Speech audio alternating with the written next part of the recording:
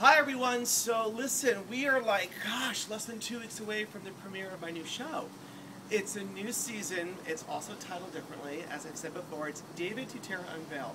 This is actually an area that we did a lot of shooting this season.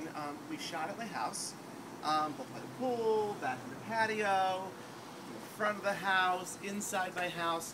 This season is all about not only the people that are throwing celebrations, it's not just weddings, it's all types of celebrations, but you're getting a glimpse, probably more than just a glimpse, into my life, from getting to work, getting home, doing my events, living my life, going through the challenges that I go through.